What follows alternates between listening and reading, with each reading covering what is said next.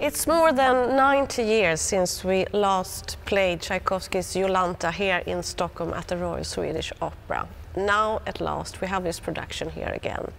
And I'm so happy to have you here, the director of this production, Sergey Novikov from Helicon Opera in Moscow, and the conductor, John Fiore. So welcome. So John Fiore, I start with you. Welcome back, because you've been here before. Yes. Twice actually. Yes. Eugene Onegin and Andrea Chenier. Right. Yes, and you are working all around the world. We could say you are a guest conductor at the foremost opera houses in Europe and United States. Also working with some symphonic repertory. So, and you were in Norway for a couple of years. Yes, also. Yes. I was music director in Oslo for 6 years. Yes. So we have been speaking some Norwegian here. Yeah.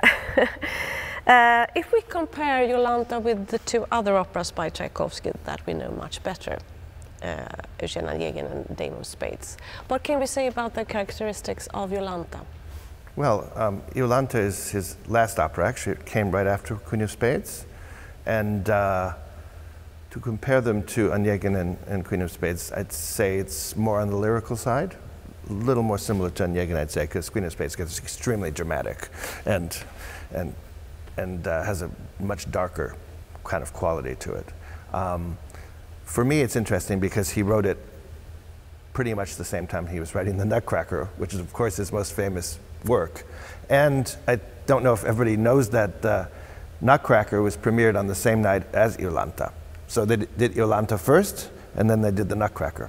And for me, there's a lot of similarity in the music between the two pieces. I always get a little kick out of it, because every so often you'll hear a passage that sounds like something that would be in the Nutcracker. The big duet at the end has this big orchestral play out. It sounds like the pas de deux in the ballet at the end. I'd expect for Iolanta to do some turns, and with the prince and then brump at the end. And there's also when Vaudemont, the tenor, and the baritone Robert come in, the music sounds very much like the Mouse King music in the first act of the Nutcracker. It's just the colors of it and the sound of it is very similar, because he wrote it basically at the same time. Yeah, and it's his last opera as well. Yes. Can you sort of feel that in any way? Well, I mean, who knows if he knew at the time that he wouldn't be living very much longer, because he was, I think, dead within a year after the premiere, no? Right. So, who knows? But he died due to the infection, so... Right. So, I mean, I don't think he had a sense that he was, that what you might sense from the Pathetique Symphony, you might sense that something's approaching, but not in this opera. This opera is actually very positive, and it's very full of light. That's the whole, of course, part of the story, which Sergey will explain. But actually, the sound of the orchestra, the feeling of the music is very much on the bright side, and optimistic and hopeful. Yeah. You staged this production in Moscow at Helicon Opera. It was 3 years ago, yes. And we had it in our plans for 2020, but then of course this pandemic came. For us, Jolanta is quite an unusual work in the repertoire. We did it here many years ago. Last time in 1929, first time in 1893. I didn't see that one, did you? No, me neither. No, but in Russia it's not the case, of course. What place has Jolanta in the repertoire of Russian opera houses? Well, I would say Jolanta is one of the schlagers among Tchaikovsky productions, among Tchaikovsky operas. Because here we listen to his music when he's on the peak of his career as an opera composer. He wasn't always successful opera composer. For example, his first operas, such as Voyevoda and Undina, he even burnt them out. And then the third opera, Oprichnik, it is a strange Russian word. I would translate this in English like exceptionist. So it's about the era of Ivan the Terrible. It was more or less successful, but Tchaikovsky wasn't satisfied with the music, and when he created Iolanta already, he asked the library of Mariinsky Theatre to send him his manuscript of this musical score to renovate it as far as he was already on the peak of his power as a musical composer. And then Cherevitsky again, he wasn't satisfied, and he rewrote it. And then, you know, some miracle happens, because he's creating some musical scenes for his students to pass exam in the conservatory. And among this, combining these musical scenes, we suddenly get one of his masterpieces, Eugene Onegin. And starting from this period, he understands that he can come out of the pressure of rules and canons and musical traditions of 18th century. And he starts create his opera masterpiece, such as Mazeppa, Queen of Spades, and Jolanta, of course. And the subject of Jolanta, the story of Jolanta, for him is not the new one as well, because after Eugene Onegin, he creates really a great opera of a big form, of big shape, opera Maid of Orleans. Wonderful too. Yeah. Yeah, and he is creating lyrics himself for this opera. So he's deeply inside of the characters, of the history, of all the matters and the consequences. So he understands the logic of all this history.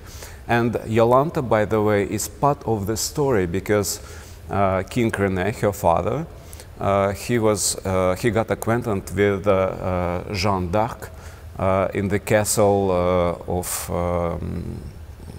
Duke de Lorraine when René was 19 years old. And when Jeanne d'Arc says, please give me your son, knights and horses, and they will lead me to the court of the Dauphin of Shannon. Son, it means King René, our King René from Jolanta. So it was the part of the story. He was already very well, deeply inside of the character. So he came again to this French history in Jolanta.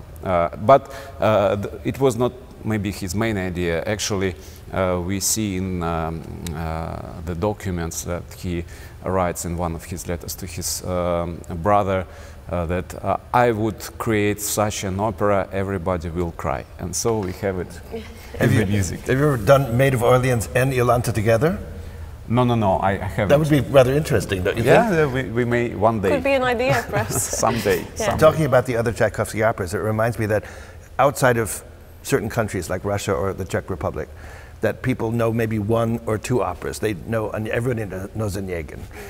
And some people know the Queen of Spades less, I think. Onegin's the one that's played the most. The most. Just like Dvorak, everybody knows Rusalka, but he wrote many operas. Yeah, right. Smetana too, The Bartered Bride gets played everywhere, but nobody knows about these other operas that are played all the time in Prague and places like that. We need singers or directors or conductors who sort of become ambassadors for the music. But this is why it's so wonderful to do a piece like this, which is definitely Tchaikovsky at the height of his powers, writing at an incredibly high level, and it's a very accessible piece, and it's a piece that one can really take in right away because the music is so overpoweringly beautiful. Yeah. But what can we say about the vocal writing? Because there are so many fantastic arias in this. They are, yes. Well, I think that Tchaikovsky writes extremely well for the voice. I think that was clear even in early operas. Onegin's very well written for singers, and I think singers like to do it. There are some wonderful... I'm sorry to interrupt you, because Onegin, it was his musical score composed for students. So but even there... he was in favor of to help them to pass the vocal exams. Yeah, but on the other... You have to understand voices and singers to do that well. And not all composers, always understand the voice well. Opera composers, of course, the famous ones who wrote all the great operas do. And of course, all that tradition comes from Italian music from before, when so many composers admire the bel canto period of, Bellini and Donizetti and those people who wrote so beautifully for voice. But yes, and there are wonderful showpieces that, stand-alone arias. The King's is the first one. Iolanta has a very short arioso at the beginning, which is very kind of an internal, personal kind of piece about how she feels about life and what she's missing in her life. And you feel this longing in the music. But a full developed aria, her father's aria, is the first big dramatic piece. which starts out with this incredible trumpet fanfare before it goes into the recitative and the very somber, self-searching aria. And then the contrast is the Robert aria, the baritone aria about Matilda, which is just amazing, full of energy and color and enthusiasm. And you think this Matilda must be some fantastic woman, no? Because this aria is She's not amazing. there, yeah. She's not in the opera, but I mean, I'd love somebody to write a piece like that about me. Yeah. No? Right?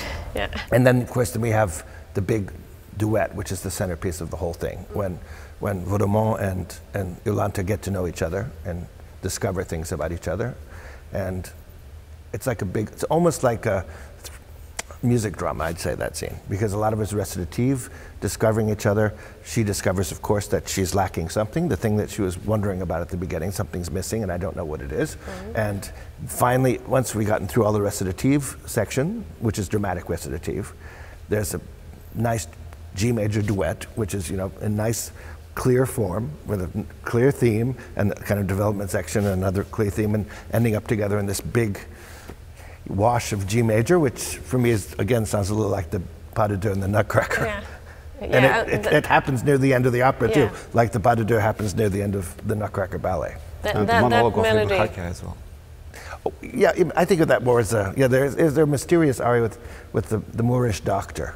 Yes, I don't think of that. I think so that's part of like the whole scene. But yes, it is a set piece, which also has been done by itself. Yeah, they are like hits, you know, these melodies, because they stick in the head. You have them in the head. It's interesting that you mentioned that one, because the Ibn Haki aria, the Moorish doctor who eventually cures her, is extremely mysterious music. It Yes, really is. yeah, It's somewhat not like otherworldly. anything, It doesn't sound like the rest of the piece, the way it's scored, the way it, you know, the effects in it. It's basically the same melodic line repeated over and over, but the orchestration changes, more and more colors come in, things happen. And it starts piano and it grows all the way to this huge fortissimo at the end, and then pulls back again. Yeah. The story, I mean, the story is it's based on a Danish play by Henrik Hertz, and it's set in the Middle Ages with knights and castles. But you have done it more up to date. It's a story about our time also. It's a bit classical, but also very up to date. So please tell us something about your interpretation. What can this story tell us today? It is a story up to date, or maybe about near future, because we see the closed castle where some girls and ladies live, totally cut off other world, staying just with their gadgets and devices. And we understand that their duty is to cure and take care of some Iolanta, which is very well educated, very well brought up, and actually she's self-sufficient, but she understands that she lacks some feeling, something. So she has to know something more about her human being. Actually, she is just 17 years old, so it is regular for every young woman. So, but we understand that her blindness is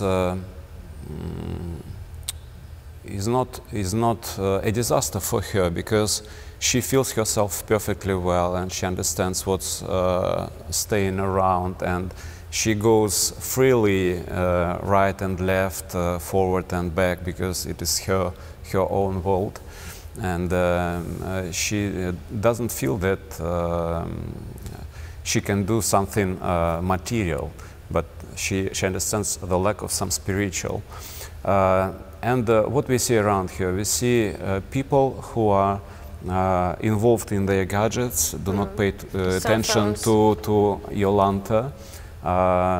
And here appears the question, who is more blind? Those people or Jolanta, who perfectly see by her heart and by her soul? And regarding this famous duet of Jolanta and Vaudémont, when Vaudémont says, look, you cannot see the sun and the light, to sing glory to the God, and she answers, no, you have mistaken. I do not need ni sun no light to sing the glory to the God. I do it by my soul. So when he tries to explain her what means red and white, she doesn't understand. She even do not know these words.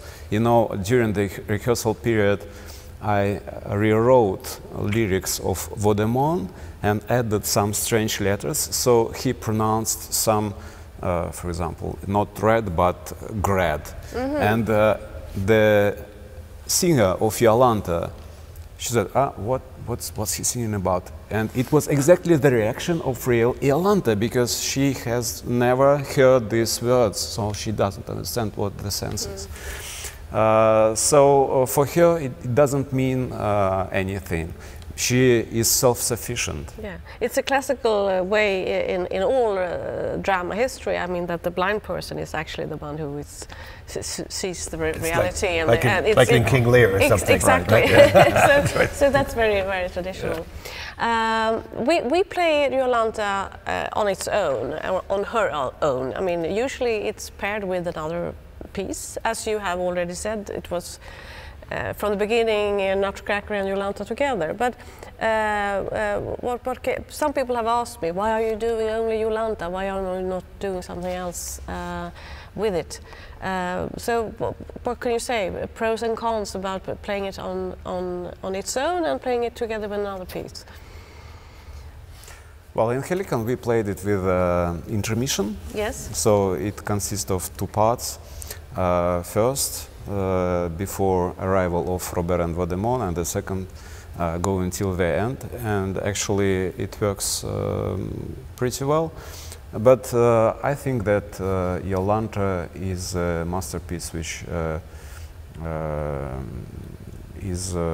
is enough impressive for one evening. And when you compare it to some other operas, you might lose, because the impression of this chef-d'oeuvre of Tchaikovsky is 100% self-sufficient, and you may spoil it a little bit with the second part. I did not talk about Nutcracker because it is completely different. Well, the audiences are different these days. I mean, it would be very interesting to do them together these days, but I think the audiences have become a bit separated. There's an opera audience and there's a ballet audience, but to actually put it together would be, I'd love to do that someday, that would be fun. Yeah. But I think actually, especially considering we're just coming back from the pandemic, having an hour-and-a-half opera is actually perfect, because at this point we didn't know, what the rules would be when we open, and actually some theaters like to do shorter performances just to be on the safe side, and this is a perfect thing to do. Also, we have to make some adjustments because we weren't sure how big the orchestra could be, so we had a very clever guy make a reorchestration, which means that some of the instruments were taken out and were rewritten for other instruments in the wind section mostly. The strings are a little smaller than they would be usually, but it's a very good arrangement. And it covers all the notes. Everything is played. It's just that sometimes, bassoons will be playing horn parts, or an oboe note will be played by a trumpet or something. Just because at that point they weren't sure how many people could actually be in the orchestra pit, what was allowed. So I think it's a very clever thing they did, and I think it's a perfect length. Coming right back from the pandemic, I think it worked out very well. And certainly the piece stands on its own, I think. Definitely, whether you do it with an intermission or don't do it with an intermission, it's a very satisfying piece of work. I have one last question. I mean, this opera is about senses, and Jolanta, she has lost one of her senses, the eyes. So, what sense? I mean, there are hearing, seeing, feeling, tasting, smelling. Yeah, those are the five. So, which one would you think would be the hardest to lose? Well, for a musician, it's obvious. Yeah. Hearing, of course. But Yeah, but Beethoven was okay. Well, yeah, but you have to but see. he heard it. He was composing and he heard it in his head. That's Yeah, but you have to see the singers and see the musicians when you. well. I mean, act. there have been conductors who've gotten very old who don't see very well anymore. Like Toscanini could barely see anything at the end. Okay. But he had everything in his head. It was all memory, Yeah. and he would, rehearse by memory. And I could conduct a lot of things without, seeing. I could point and Okay, tell good. people. Good. But hopefully not for a long time. What about you, Sergey? Well, I would just cite the quotation of Saint-Exupéry in his Little Prince. He says that the most able to see is the heart. You will not be able to see the main thing by your eyes. So the feeling of heart seeing is essential. Thank you so much, and we are so much looking forward to the performances. Thank you. Thank you. Thank you. And we wait everybody for our performances here in Royal Opera House. Thanks a lot for inviting us. Tusen tack. Tack så mycket. Tack.